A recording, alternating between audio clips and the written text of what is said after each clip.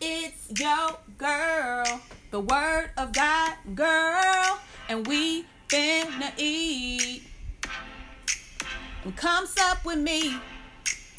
Come sup with me. What up, y'all? What's up? It's me. It's your girl. It's Word of God girl. I am happy to be back with you guys on today. September was it was a difficult month. It was trying. My daughter was the sickest I've seen her. And then there was just stuff happening. It was a little of this, it was a little of that. But how many of you know, like I know, God specializes in healing and in handling a little of this, a little of that. That being said, I am so grateful and I am ready to have this conversation because we are talking about connections. And I'm not talking about the connection between your cell phone, laptop, and the internet. So if not that connection, what other connections do we make and how many do we make throughout the day? What about the connections that you make at work? Are you involved with any groups? How about the connection between you and your husband or you and your wife? Now that's a connection, and I gotta love that one. And then of course there is the connection between you and your kids and you and your friends. So the question is not only how many connections you make, but what is the significance of it? What is the significance of it? What is the importance of the connection? If you were to go a whole day without communicating with your family members, your friends, what would that be like? And if you were to rate how important connecting to these individuals is on a scale of 1 to 5, with 5 being the highest, what would you give it? Most of us would give it a 5. And we do not allow too much time to go by without making the connection because we need the connection and it is important to us.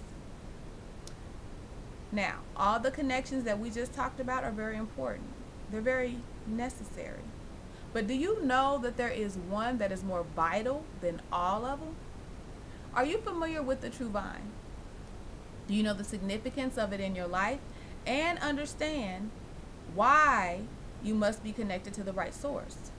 In John chapter 15, Jesus says, I am the true vine and my Father is the husbandman. We are about to get into the juiciness of the true vine right now. Guys, what question do I ask you in almost all of my videos at this point in my video? It is, where is your Bible? ¿Dónde estás tu Biblia? Why do I want you to get your Bible? Think of it this way. This is another opportunity, in addition to the studying that you're already doing, for you to get into your word. Remember, you can always visit your phone's app store and download a Bible there. Y'all know I read the King James Version of the Bible and have put the scriptures from today into the description box. This way you can go back over the scriptures after the video. Note-taking is a very good idea. And I hope you got your pen and your paper, because we finna eat. Do you know there is a direct relationship between what you are connected to and what's produced? I love the passage of scripture in John chapter 15 because the revelation is complete, it is full, and it is absolutely awesome. In John chapter 15 verse 1, Jesus is talking and he states he is the true vine. So we know he's the connection. God is the husbandman. God, the husbandman, tends to us, the branches, because we are connected to Jesus, the vine. Already this is good. In verse 2 it says, every branch in me that beareth not fruit, he taketh away. And every branch that beareth fruit, he purgeth it, so that it may bring forth more fruit. No fruit, your branch is removed. And in the same way, some of us need to remove some unfruitful people and some unfruitful situations from our lives. You need assistance with that? You see who the expert remover is God. Take it to him in prayer, and then you put some action to it with your works. Now, on the other hand, if you are a fruit-bearing branch, when you have produced the right amount of fruit, God comes and he removes it. But why? Think about a bunch of grapes. If there are too many grapes on that bunch, they fall to the ground, where they are or can possibly be spoiled by bugs, or they rot. Not only that, but an overcrowded branch's production of fruit is hindered. So removal of the fruit on the branch allows for more fruit, aka, which is also known as, which is a throwback, growth in the things of God. Okay, so we got that part. Now, what is fruit in the biblical sense? I'm glad you asked. We're going to look at Jeremiah 17:10, and it says, I, the Lord, search the heart. I try the reins, even to give every man according to his ways and according to the fruit of his doing. So your fruit is what you do. It is how you are. It is the outcome of the choices that you make every day. Now, I have to state, the fruit that you bear connected to Jesus' divine system is good fruit. And how do I know this? The Bible says in Galatians 5:22 and 5:22 and 23 that the fruit of the Spirit is love, joy, peace, long-suffering, gentleness, goodness, faith, meekness, temperance, which is self-control. All of these attributes are good. Plus, we know Jesus never sinned. So Jesus does not produce sin or ill behavior. That stuff comes from your flesh. So it makes sense that whatever fruit we bear connected to Jesus is good fruit. What does good fruit look like? I'm glad you asked. Good fruit is practicing holiness and righteousness. It's being a witness for the kingdom of God. It is mimicking Jesus' behavior. And you got to know, Jesus was all about our Heavenly Father's business. There is a story in the Bible where Jesus and his family are visiting a town. The family pack up and they leave the town, but Jesus stays behind, but his parents don't know this. They get to the next town, they figure out they don't have Jesus, and they rush back to go get him. When they find Jesus, Jesus is sitting with the doctors, he is listening to them, and he is sharing with them. And when his mama gets to him, she says, Jesus, why did you do that? Don't you know that I was worried when you stayed behind? And Jesus said to her, he said, Mama, I don't know why you were worried. Didn't you know I was about my Father's business? Listen, Jesus was 12 years old when he had that conversation with his mother. Since Jesus was about our Heavenly Father's business, you know what I'm about to say. You mimic Jesus' behavior and you be about our Heavenly Father's business as well. Verse 3 says, now you are clean through the word which I have spoken unto you. Clean is an attribute of fruit that is ready to be used.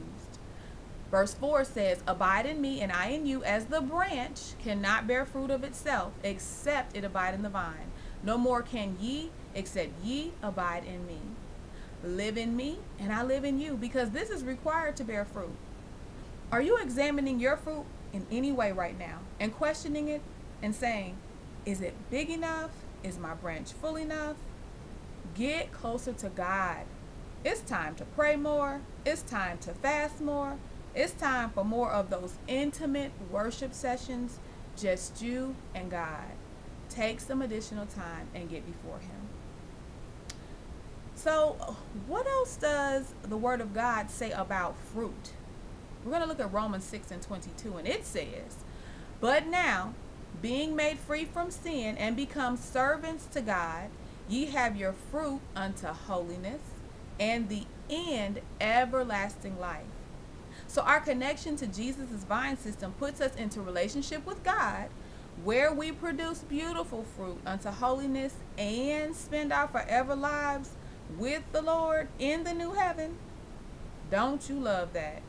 I know I do.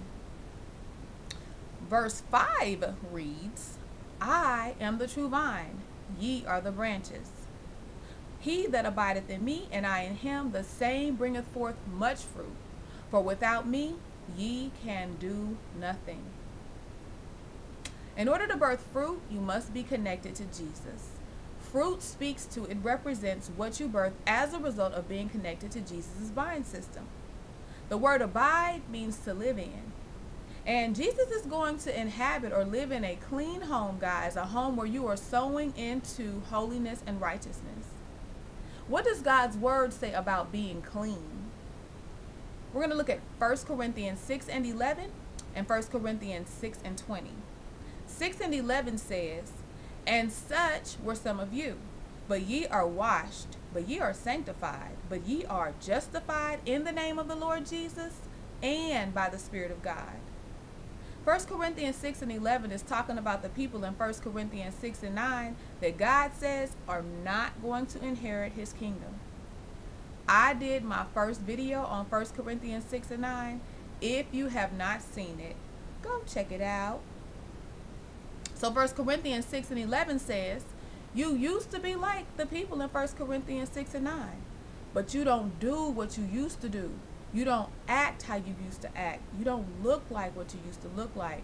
You do not act like the people in this world because you are sanctified. The word sanctified means set apart. And as a result, your behavior is modeled after the do-rightness of God. Y'all know I love that, the do-rightness of God.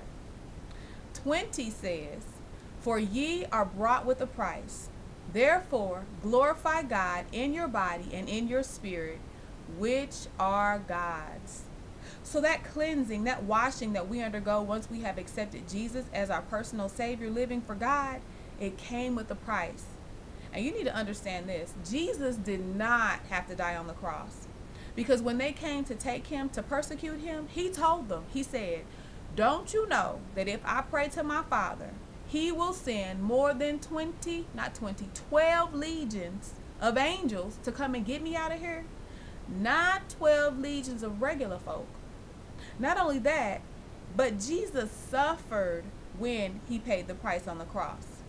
And how do I know? Because he says, "Father," he says, "why have you forsaken me?" while he was up on that cross. So remember, though Jesus is God, he is still flesh. And he suffered the physical abuse of the cross in every way. So why did he do it? Jesus wants sinners to come to repentance. He wants every sinner to turn from their wrongdoings of practicing sin and inappropriate behaviors and activities which are outlined in the Word of God and become a part of the true vine, where you not only have life, but you have it more abundantly. Love it. Verse 6 says, "If a man abide not in me, he is cast forth as a branch and is withered, and men gather them and cast them into the fire, and they are burned." If you are not connected to Jesus, you are removed from the vine and you wither. Why? Because you're cut off from your source. And what's more, you are burned. Are you going to be awesome in the kingdom of God, producing beautiful fruit, or a branch that is cast away and burned? And guys, I do want you to answer the question, but not just with the lip service. I want you to show God with your life, or as we used to say, don't just talk about it, be about it. Verse 7 says, and this is one of my favorites in this passage of scriptures, and I know I say I love this verse, but I love the word of God. It's amazing. And verse 7 is awesome because it says, "If ye abide in me, and my words abide in you, ye shall ask what you want," ye shall ask what you will, and it shall be done unto you. Now, I love this scripture, but I think it can be a hindrance for some people because they read it and they see, ask for what I want and I'm going to get it. But there are some prerequisites to this thing. It says, abide in me, live in God. He says, and my words have to abide in you. You have to have my words in you. Also, this scripture does not say when you are going to get what you ask for. Sometimes, guys, we have to wait. This is where your faith and belief that God will is matured. And it only is matured when you wait. I do have to point out also that the scripture does not say you will always get what you are asking for. Let's say that you have been praying to God about a particular man or a particular woman. You desire them for marriage. You took this information before the Lord. You took it to God because you're wise and you don't want your decision to be based on self. because this thing has got to be God approved. It has to go through his quality check. That way, you are protected, preserved, receiving promise, and you prosper in your marriage. Now, if God comes back with a yes, hey, that's awesome. But if he says no, let it go. Continue to seek God about your spouse being busy with God's busy work, knowing no good thing will he withhold from you. So the marriage that you're praying about, it belongs to you. And then what about that job? And then God comes back with a no. See, what you don't know is that company that you want to go work for, it's about to lay off a whole bunch of people. But because you sought the Lord and you trust him, you set yourself up for the blessings of the Lord that maketh rich and addeth no sorrow. And I love that scripture too. That's some good stuff. Into verse 8. And verse 8 says, herein is my Father glorified, that ye bear much fruit, so shall ye be my disciples. Don't you love that? Don't you love that as a result of being connected to Jesus, God is glorified in our lives, thus we bear fruit unto righteousness and gain the privilege of discipleship for the kingdom of God? So what's the message here? The message is stay connected to Jesus, or as we used to say, be wrapped up, tied up, and tangled up in him. Because being connected to Jesus means you birth fruit, and as a result of sowing into holiness, you reap the reward. Do you know someone who enjoys rewards but isn't connected to Christ yet? Share my video with them. Because guys, we don't want anybody to miss out on being connected to the kingdom of God. And I don't want you to miss out. If you are not a subscriber, please subscribe. Check the notification box so that you know when I upload.